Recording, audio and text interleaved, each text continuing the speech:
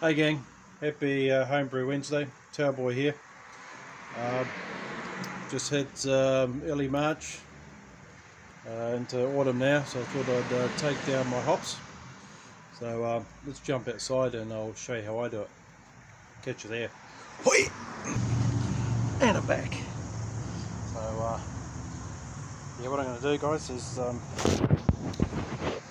just going to take down the trellis here.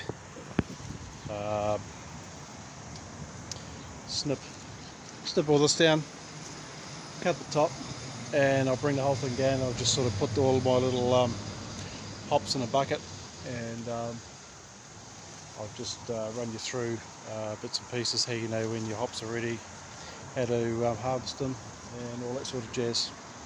Cool.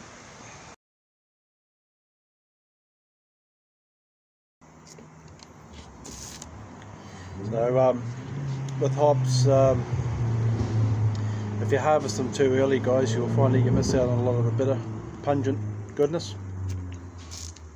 I normally, I just pulled a few off the binds here, and I just sort of wait until they're nice and papery. Sort of feels like that sort of rice paper that you buy at the stationery stores. And I want to see a nice concentration. You probably can't pick that up, it's not very good. You want to see lots of the old lupul in there. Lots of little yellow dots, that's what I'm looking for. Sort of rub it in your hand and you'll get that sort of sticky pungent. That's what I'm looking for.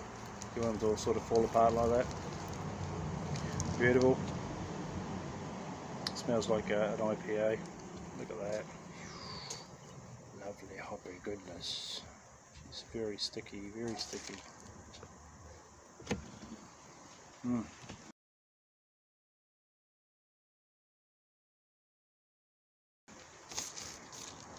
In New Zealand here, we normally harvest them around about late February, early March in New Zealand. This is about year 9 of growing these ones for me, and I actually cut when they first started growing shoots, I actually cut them down, and seems a little bit abnormal to be cutting them down to the rhizome, but it's reaped the rewards. I've got good yield this year, so I'll be doing that again next year. Just a little tip.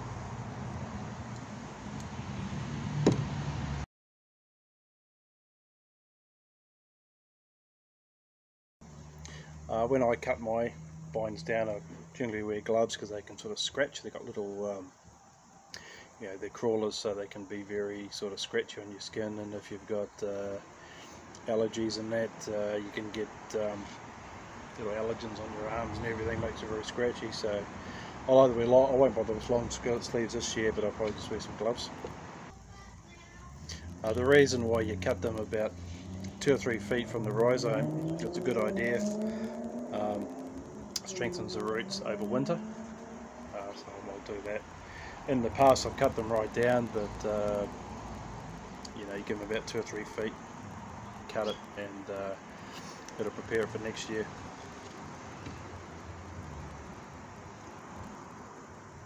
I've heard of some guys getting a second harvest about a month after the first, but I know I've never had that myself.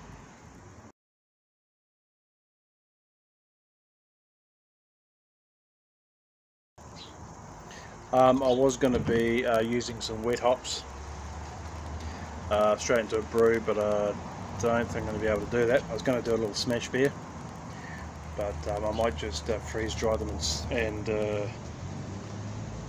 vacuum pack them and freeze dry them this year. See how we go, see what happens, see if I get time next week to put down a smash. I'll be storing them that way, and I'll be using them pretty quick.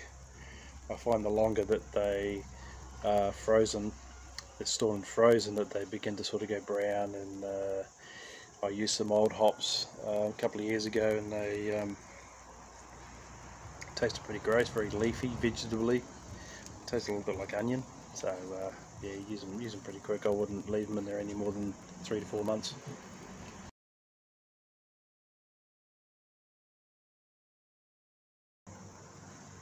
Just remembering, if you are using whole leaf hops, guys, that it's roughly a 6:1 ratio as opposed to hop pellets, which means that 100 grams of pellet hops is equivalent to about 600 grams of whole leaf hops. This is mainly because the hops are mostly water, whereas the pellet hops have been, as they go through a specific, they go through a process which you're not going through here. I'm going to cut these bad boys down and stick them in a bucket. Let's do it.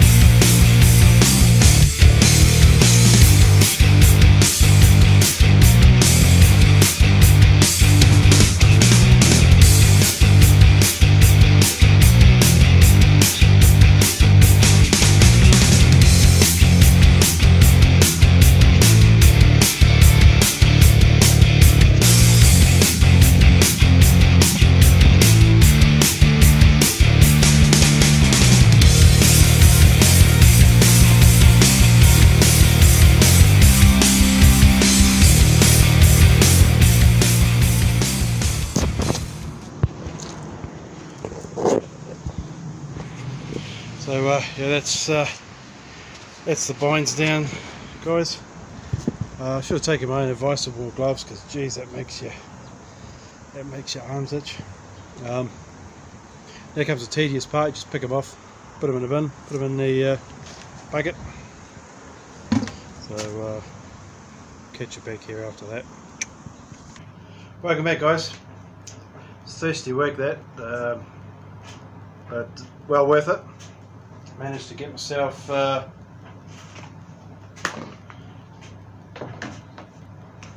probably about, oh, smelling there.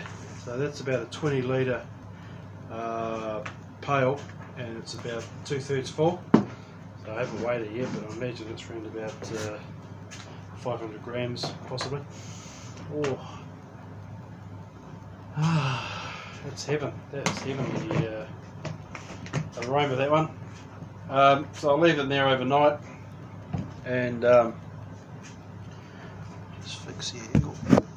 And oh, in the morning I'm going to put it on my. I'm going to put them out and let them air a little bit. And I have an oast that I use. An oast is one of these things. It's just like a sort of a screen, and oops, there's a bit of a fix. Put all your hops on here and just sort of let them dry out. I'll cover that next week. But you know what to do, and then probably go into how to store your hops, how to freeze them and all that sort of thing, how long to leave them. So yeah, good haul. Anyway, I'm thirsty, I'm going to have a beer. Check one of these out. Behemoth Opportunity New World Style Double IPA. Thought I'd pick this up at the store. Pretty good. 8% alcohol. Double IPA. Nice. Cool. Let's rock it. Probably the best haul I've had from that.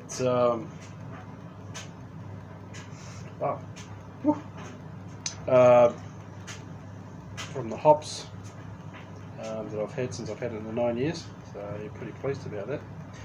We also had a blackberry plant that just went nuts this year.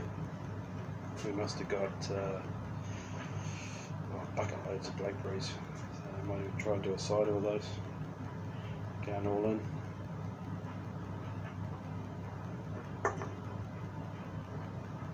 What do we got? Burnt amber colour, nicely carbonated, nice tight white bubbles. Let's take a nose.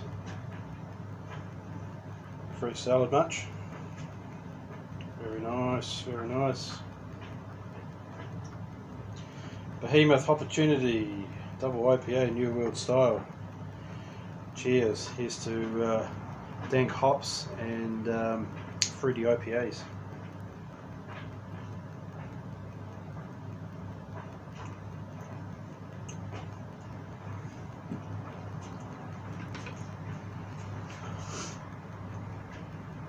Really nice, really nice. Nice and a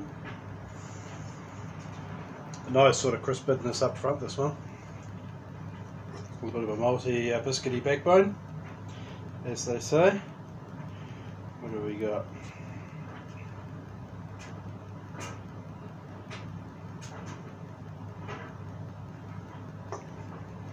Very nice, very nice.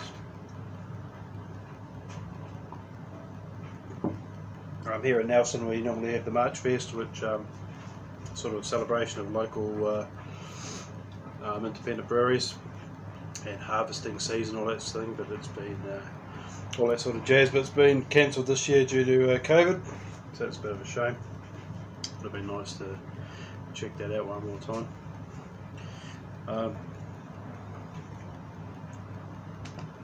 So yeah, that's me, guys. I hope you've learned a thing or two. Support the brewer, like and subscribe, guys. Smash the like button.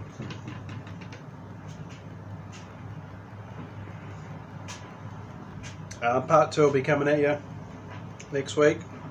That'll be all about storage, as I say, storage and freezing and everything like that, and packing bags, all that sort of deal.